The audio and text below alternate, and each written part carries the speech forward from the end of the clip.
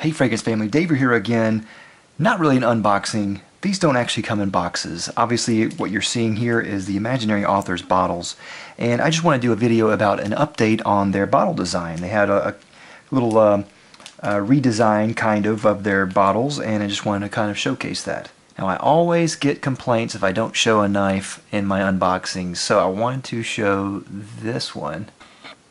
This is the Michigan Jack by Northwoods.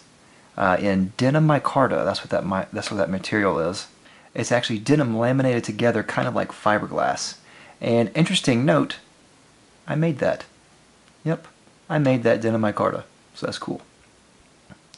I don't need to open anything, but hey, it's a knife, and knives are cool. So let's get straight to the bottles. Let me go ahead and show you the presentation, if you will. What it comes in is this really elegant Ziploc bag. It is clear and it comes in this handy size, and it keeps water out and it seals in stuff. It's just a bag. Sucks. Anyway, they don't come in boxes, but here is the bottle. Now as you can see, not a whole lot has changed. You may not even be able to tell the differences right away. The first difference is that this is smaller. On the redesign, these are actually 50 mils, and before they were 60 mils. And next, what you'll notice, these are thinner.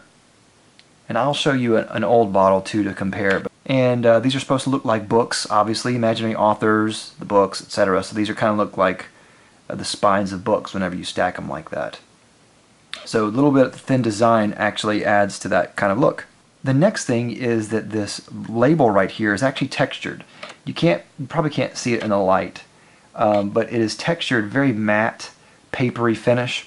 And what it feels like to me is it feels like a really nice paperback book. There are paperback books that have this kind of paper on there. Really nice tactile feeling, and I actually really love that upgrade. Next is the cap. Cap is the same material, aluminum, and so it has a little indentation right there, IA, Imaginary Authors. And the last thing is the sprayer. The sprayers are different and the sprayers are better. So let me show you another bottle that I got.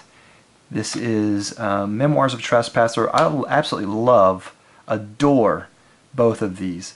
Wearing this one a lot this fall, which you'll probably see a video about what I'm wearing this fall coming very soon. But let me show you the old bottle. I have an old bottle, and you can see the differences right away. So if you look, like here's, I'll kind of shine it. You can see that the old label, you can probably actually see it kind of wrinkling and crinkling. This was a sticker, and it was very nice. I can't say anything really bad about the old design. I actually really love it, but the new one is just that much better. I don't know if you can tell in the light. This one has a little bit more of a yellow shade, and this one has a little bit more of a truer brown shade. I don't think you can tell on this camera, but that's what that is. Obviously, the new one has the IA on it.